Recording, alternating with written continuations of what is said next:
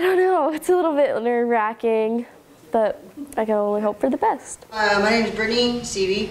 My title, the most awesome person in the world. I'm kidding. So it says I'm an instructor. I'm a second degree instructor. It's taken me 23 years to get here. And it was very interesting to go from the student to the dedicated teacher. Ryan, he reminds me of like John Wayne in the military movies. Like today in class he was like falling and I had to like stifle a laugh. He pays real close attention to tries. Summer is 12 but she looks 14. But then I was like thinking, well I was 12 and I tested for my black belt. So I kind of get it. And then Sophie, she doesn't need to be led. She needs to like do it herself, but it's really scary. She has to be intense. It was like she has to like really represent this well.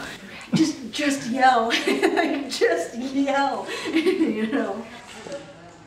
I just want them to be able to just know somebody punches at you and this is how you respond, vice versa with kicks. If somebody grabs you this way, this is how you respond. I want them to be able to quickly bam, bam, bam, not be able to think about it. I'm running into some learning curves on how to motivate people to be intense. Some people have it really just comes naturally, mostly guys. I think it might be society just being like, you have to be Rambo.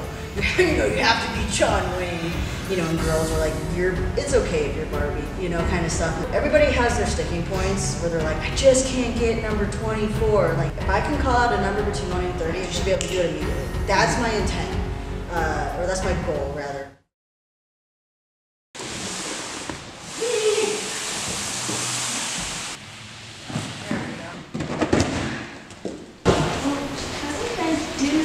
I did this every day, every Monday through Friday for 4 years. But that was 9 years ago.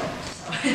They leave and it will work. I didn't look like that when I started. For me, what I was trying to do for everybody was jump, like let's roll over this or see how far you can like jump and roll, just so if you have to do it, it's not the first time.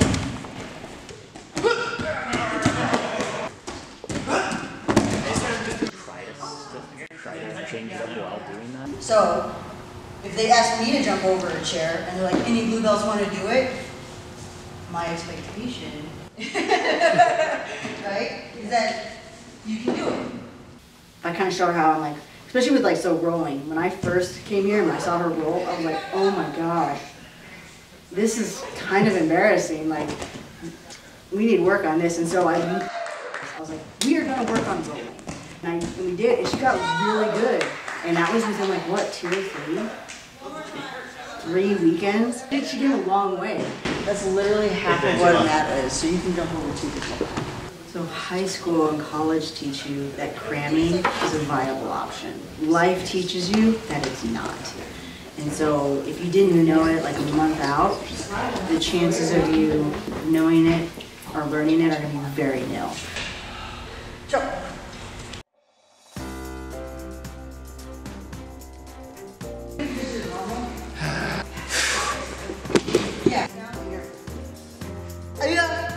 It's the same way you had it, all the way down, and then you push the shoulder.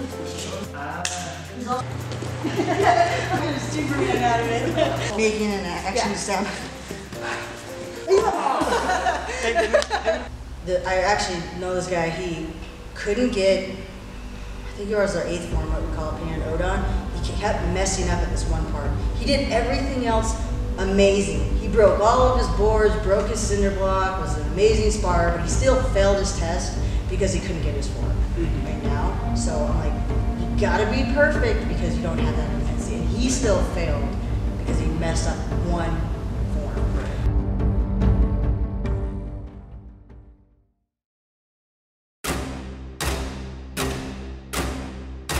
I'm super stressed, like beyond stressed, that I'm calm somehow, but I'm super stressed because it's in 1 week and I'm not ready. Ooh, where do I begin with this one? Feeling good.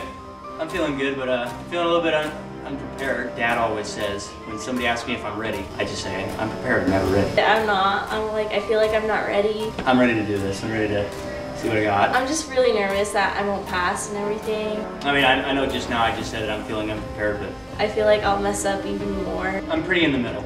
That's my main stress about it, is just me overstressing about not passing. Hopefully practice more, get enough sleep, drink enough water to be hydrated, and yeah. Well, I'm confident, but there's still that nervousness of being like, well, something could happen.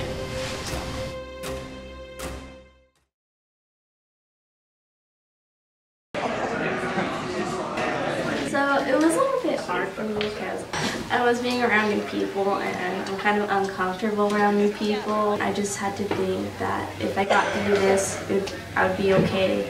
So I just like focused where my technique was and where the punch was supposed to be, where the kick was supposed to be. And I really want to see them just get in the zone and just kind of just be like ride or die. I felt like if I did one little thing wrong, they would see the judges. We're just doing Sipsu, one of my favorite forms. I competed at Worlds with it. But when I landed, I just collapsed.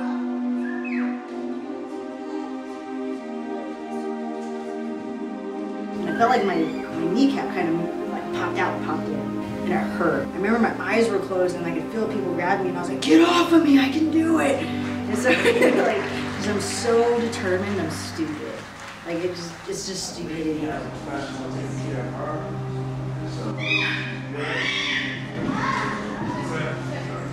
told the girls, hey, be real careful. But then it happened to me, so I kind of had to eat my words. It was like a freak accident. It was just kind of what's wrong with my leg? And so I was like, give me a brace, I'm fine, I'm fine. And so they gave me this brace, and it was kind of the wrong one. And so I was in front of everybody, it was really quiet. I got this, mind strong, I'm gonna do this.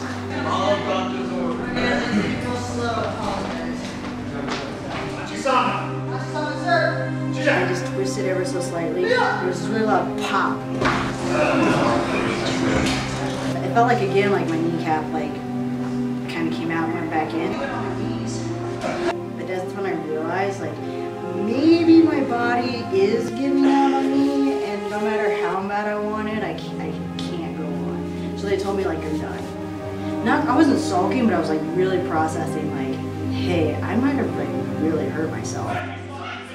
During sparring, I got hit really hard in the solar plexus, and unfortunately they saw it because I was right in front of them, so that hurt. And that kind of made me realize I need to work on my sparring. But it was hard for me because I'm not the best at being physically fit, and so I was kind of dying near the end. Come on, over here.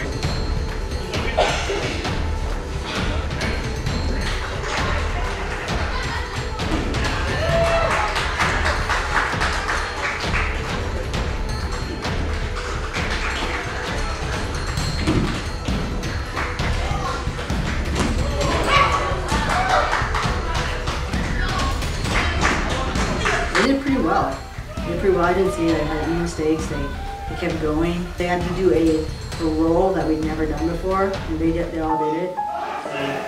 So yeah, they did really well.